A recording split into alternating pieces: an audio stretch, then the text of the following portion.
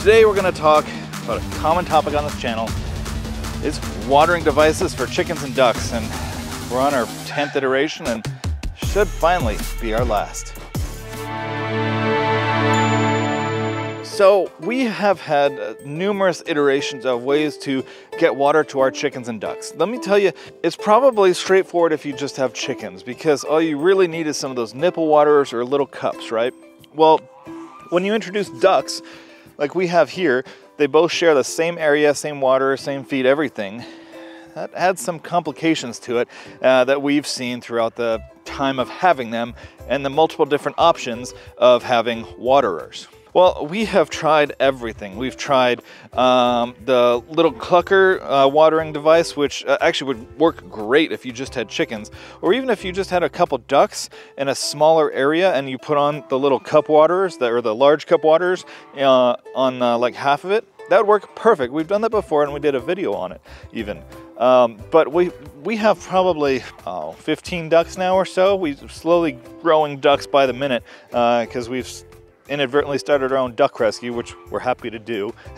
But that watering method of little clucker is just not sufficient for the amount of ducks that we have. And we've tried everything. We even tried connecting a bucket to a line and then to a big pipe with a bunch of those little, large cup waterers. And that just made a mess everywhere because they'd get stuck and they get clogged because there's so many ducks. It was just a mess all the time. So we finally looked at what exactly do we need in a waterer for our chickens and ducks, right? Well, we came down to a short list of what we absolutely need from our waterer. And the first and foremost is that everyone can get water. Not only can our chickens get water, but our ducks and Clarence, our goose, can get water from the same device, basically. 2, it is easily cleanable, so we can clean it, in a matter of seconds if possible, or just a short period of time whenever we need to. And 3, it needs to automatically refill. We have so many animals and so much on our plate here that we really try and make everything really as automated as possible. So if that means having an automated waterer, then that's what we need. So we need it to be automated. Well, we finally came to what I think is the perfect waterer. I know it's been a saga of videos and we say that all the time, but I think we have finally found it. So what we ended up doing, as you can tell, is we got a large, basically flexible rubber pan, kind of a thing that we got at our local feed store.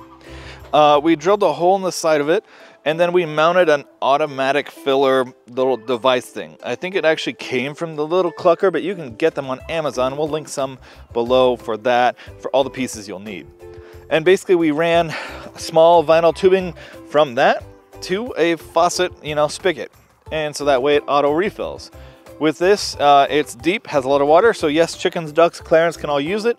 Also, we can turn it over, spray it out, and it'll automatically refill and be clean by the time it's full. So it fits all of our needs, and to be honest, we've had this now for, 3-4 months now, and it has worked like a champ. The only time we've had issues with it is because our goats ate part of the vinyl tubing, and that's not the waterer's fault.